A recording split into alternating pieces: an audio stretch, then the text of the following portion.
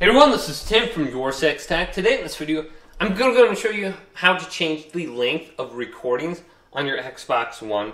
So if you want to go ahead and record longer than like 30 seconds, this is very easy to do. So just on the home screen here, let's go to Settings. Now we'll go on down to where it says Preferences, and go to the right and go to Captures and Shares. And then type in your PIN if you have one. And then over here on the right, we have Game Clips. We have Recording Length.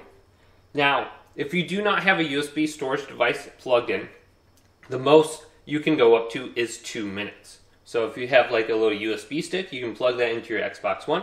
I believe you can go all the way up to 1 hour.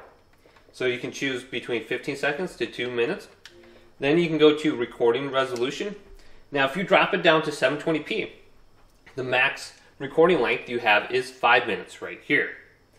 Then on the left here, we have allow game captures, captures by me or games. We can select this and we go to do not capture, capture by me, and then we can change the capture save location. So this is how you would be able to store and get longer video clips. So plug in a USB and then go to this location and change the save location.